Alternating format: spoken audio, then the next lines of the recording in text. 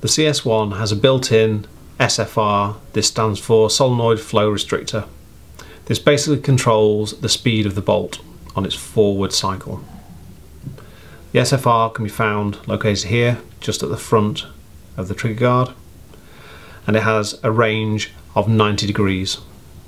It can be moved from 12 o'clock position to a 3 o'clock position. Use a 1/8 hex key to make adjustments and simply rotate the adjuster between the two extremes.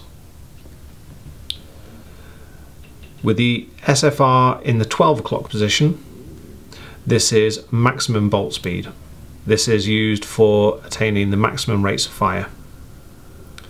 In order to create the softest and gentlest shot and to accelerate the ball most gently into the barrel, you would use a slower bolt speed, and that can be achieved by rotating the adjuster into the 3 o'clock position. The range is fully adjustable between the two. It's not simply on or off, so fine adjustments to the speed can be made in between the maximum and minimum setting.